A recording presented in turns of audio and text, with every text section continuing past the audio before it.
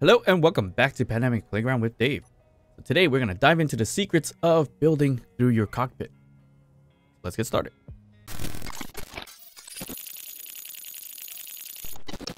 Alright, so it's been a while since we did any kind of experimenting in Space Engineers, and I guess today is the day to dive in a little bit more into learning the secrets of how to build out of your cockpit. As we did it in the Surviving as a Trader, didn't really work out because I think I have the ports all set up incorrectly. So I think it's time to really dive into it to see how we can get it working correctly. So as always, let's build a quick ship.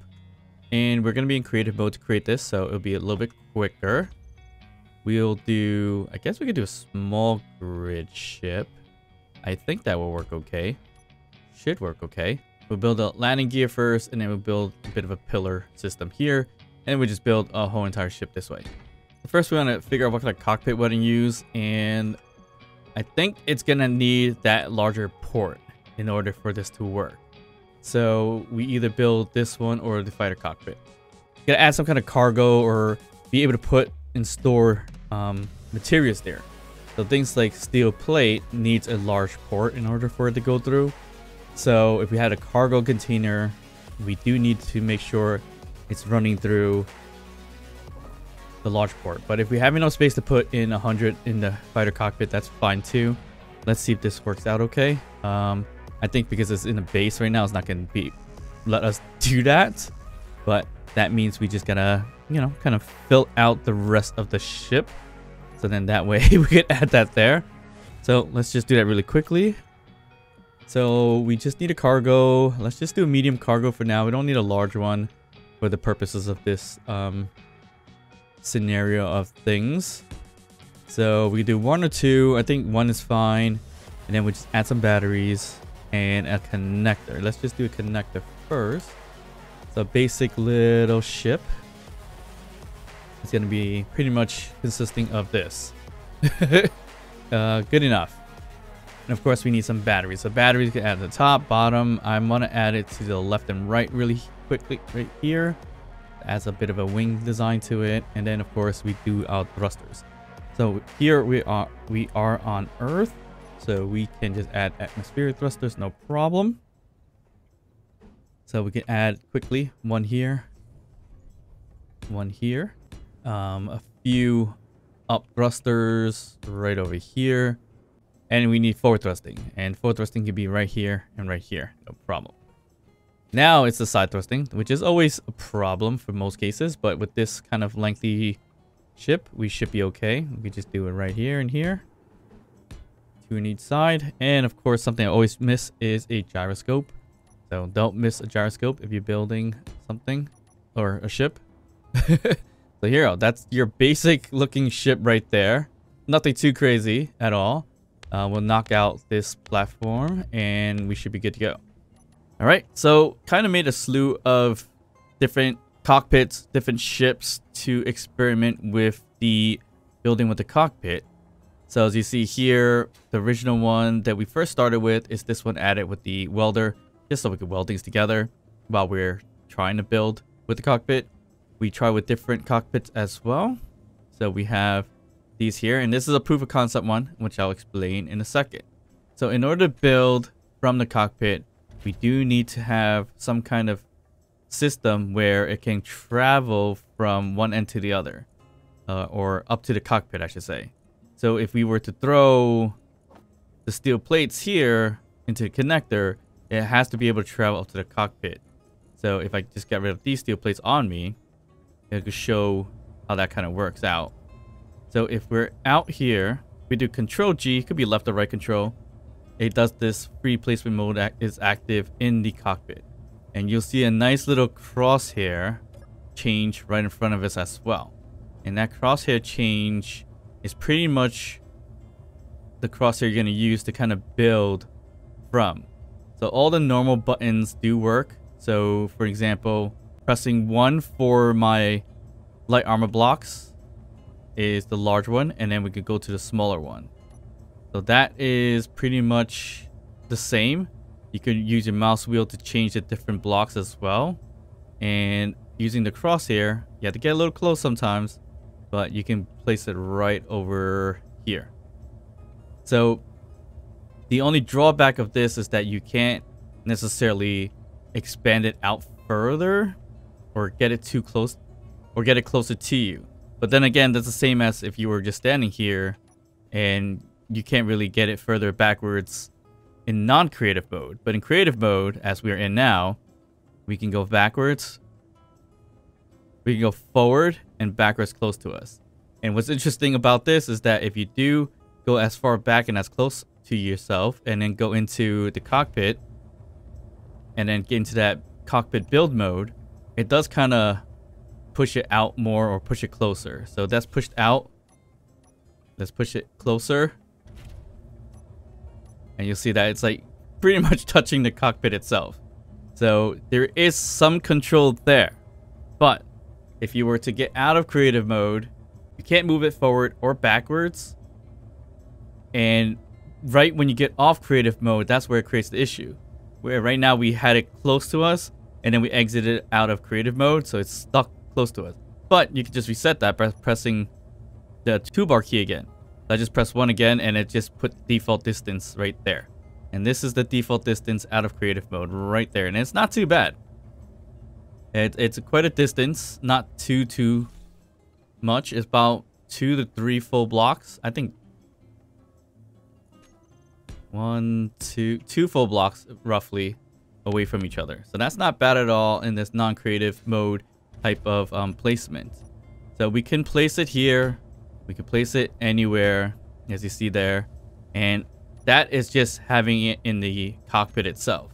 If you want, you could put it on yourself and it still works fine.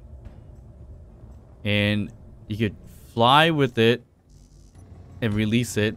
And it does have some momentum too. So that's another thing. Possible way to launch some stuff here. And I nearly just destroyed all the other ships I'm going to show you as well. But I found it to work fairly easily in first person view. See, I could build like this. And then I could go to my welder. And you can press G, go to your block tools, and grab your welder. It's funny how one of them is actually the building the welder, and one of them is actually selecting the welder. So pressing 2 is the building of the welder. So that's what that is.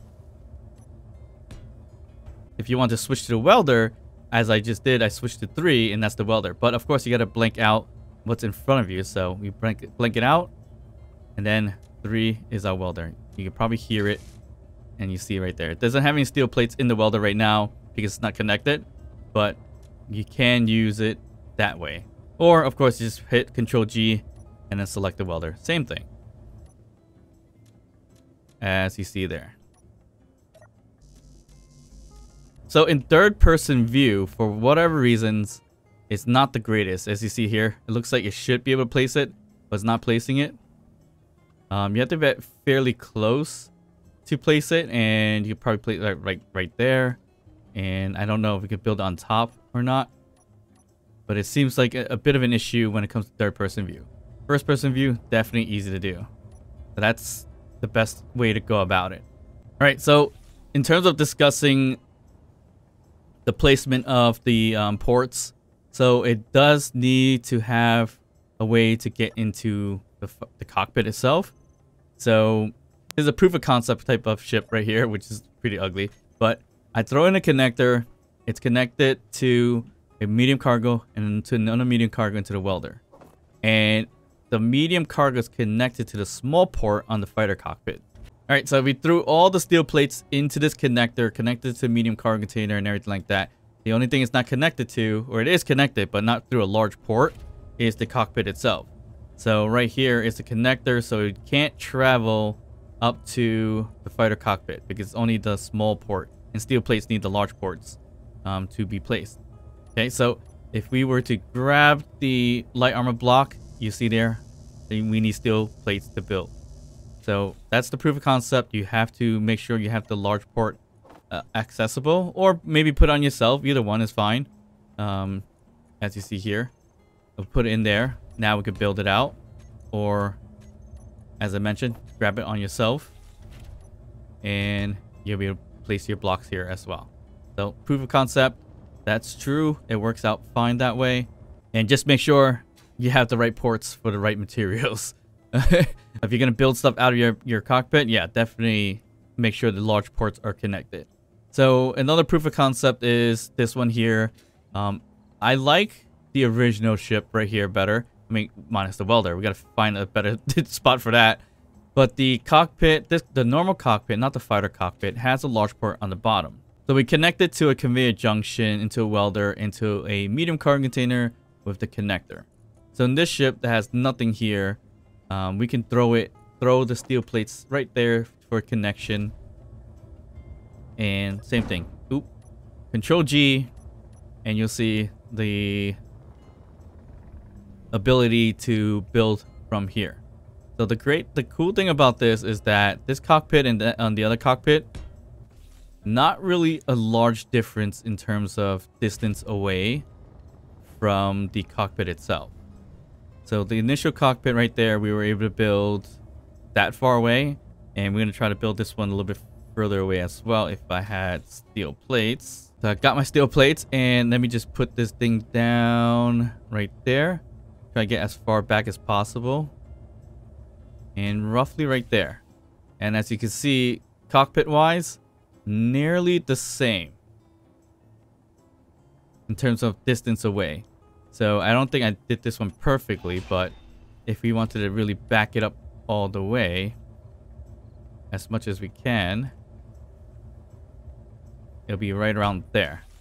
And as you see here, it basically where I sat is the distance difference. In some ways, this one's a little bit closer because it doesn't have this extra spacing right over here. But it's not too bad at all. If I were to go with a stylistic version, definitely this one. As long as we could fix up the welder in that case. Alright, so that's pretty much how to build out your cockpit. But what about building out of a helm? That's technically, in some ways, part of the category of a cockpit. As you see here is a helm, cockpit, industrial cockpit, and that one there. So the industrial cockpit, it's gonna work as long as you yourself holds the materials. Why? Because the small industrial cockpit doesn't actually have a large port, so that's the biggest problem. But if you hold yourself, like you hold enough steel plates on your own inventory, you'll be able to build it. But you won't be able to pass anything along. The helm itself, of course, doesn't have anything passed along either. But of course, you could throw it in the helm just like the industrial cockpit at the same time. But can we actually build out of these things? I don't know. So if we go to Control G, oh, there is no Control G on the helm. That's interesting. Yep, that does not work whatsoever. So the helm doesn't allow you to do that whatsoever, which is pretty interesting. So let's just test just in case. Does it work for this thing here, the industrial cockpit? Control G. Okay, yeah. So that works fine for the industrial cockpit. And because I have a whole bunch of it on me, I can throw or use this here. So interesting enough, everything but the helm cockpit, well, helm is not really a cockpit, but it kind of acts like one, is able to actually build out of it. So I guess you need a seat or a chair in order to build out of it, and the distance is pretty much the same. We can make this look good, but again, there's no large port, so that's the biggest problem. Okay, so just more proof of concepts. There are something called like a buggy cockpits and stuff like that. So let's see what we can do here. Let's grab a few of these. Let's grab the rover cockpit, saddle cockpit, large saddle cockpit, and buggy cockpit. So those are kind of like your seatings that you can use. We could do seat controls as well and test it, which includes a passenger seats, and these things here. Actually, all the seats are here. So one type of flying or type of chair I like to use is this one, control seat. So a control seat is their ability to do Control G. Nope. So only those cockpits seem to work fine. Let's try a buggy cockpit. Oh, buggy cockpit works. That's interesting. Was not expecting that to work. And let me get out of creative mode. So the distance of the material works okay, or placement is okay. And everything works too, so you can rotate it and things like that. You can change fairly quickly. The buggy cockpit works well. Interesting. Which else works decently? Let's see. Get rid of the buggy cockpit. What we got? Let's see. Rover cockpit I think works probably. Yes, it does. See here, we could drop that in creative mode. What else is there?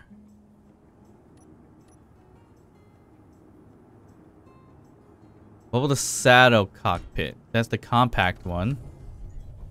Nope, that doesn't work. Interesting. What about the non-compact one? Nope, that doesn't work. The rover and buggy cockpit are your best bet as your alternative. None of the seats work. So looks like your only cockpits that work is the fighter cockpit, your regular cockpit, industrial cockpit, your rover and buggy cockpit.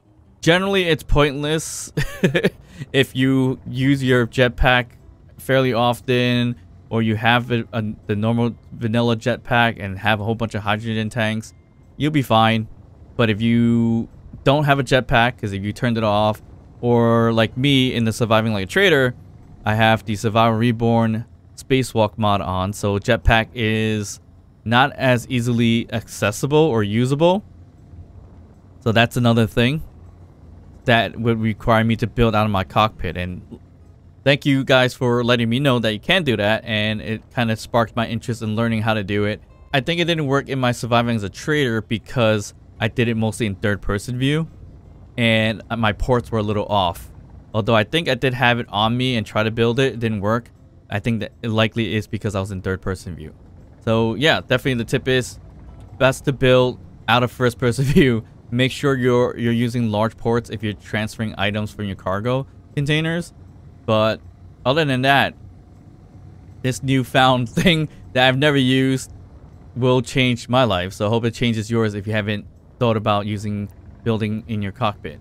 Let me know in the comments down below if you already been using building out of your cockpit. If you guys enjoyed this video, if you did, please hit that like button and subscribe. And of course, I'll see you guys next time. Bye.